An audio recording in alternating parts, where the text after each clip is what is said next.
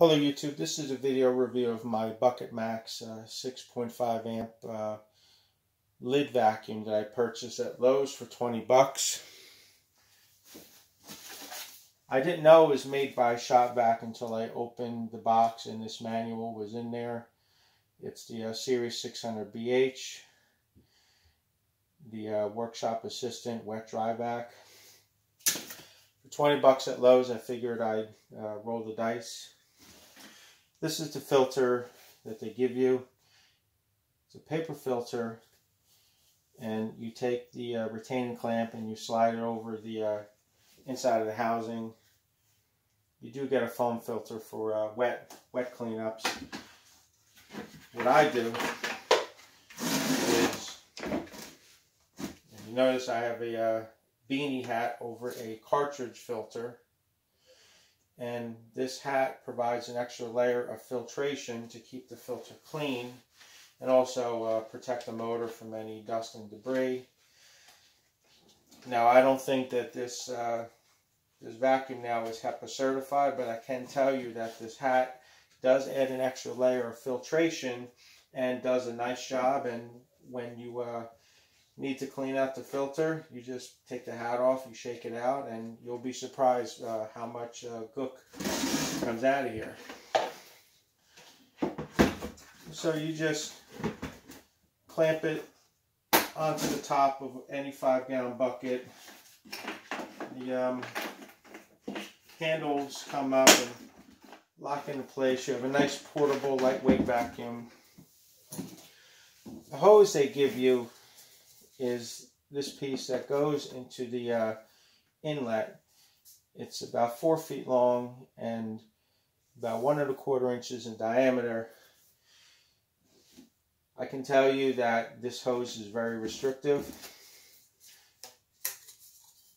This fitting has a 2-inch opening here and only a 1-inch opening here, and it's on a right angle, so there is a lot of air that gets restricted.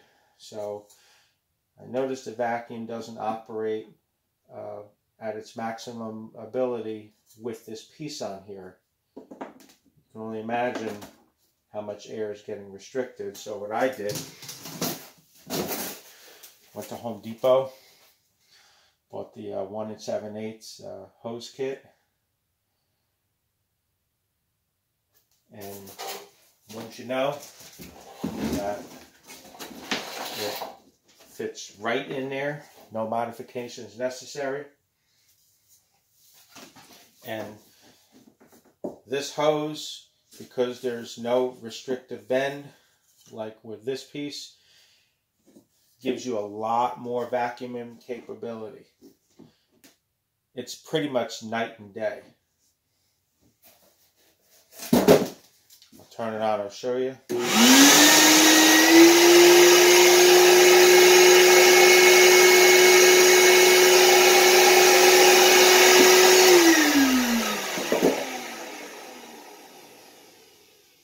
This vacuum wouldn't be able to lift that little cardboard box even with that 1 1/4 inch hose. So I'm not saying this is the most powerful shop vac on the market. It certainly isn't. But I discovered that if you can make it breathe a little easier, it's definitely a nice, lightweight but powerful vacuum to have around the house, around the garage. Obviously, there's people who need something bigger because they're contractors, drywallers, etc. The good thing about this vacuum is you can replace the housing for $3. Any 5-gallon bucket will work.